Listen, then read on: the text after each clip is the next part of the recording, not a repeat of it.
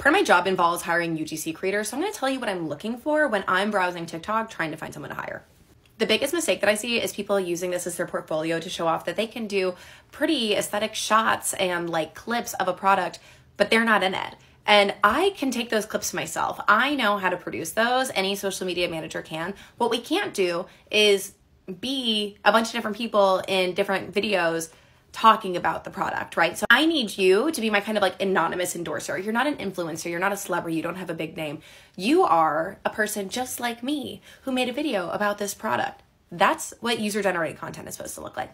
So if I'm going to hire you, I need to know that you can set up your camera and get your lighting and get good audio. I need to know that you can talk to the camera, not sound scripted, but recite something that I've pre-written for you or that I've proved that you've written. I need proof that you can sound authentic when you're talking about something that you might not actually care about. And then I do also need shots of you using the product, be that just using it and talking through using it. I need you like showing product in your hand, showing the product in some kind of aesthetic space. I need voiceovers. I need editing skills. I'm tired of people being like, look at all these aesthetic angles. Look at a vlog of the day of my life. Look at my unboxing.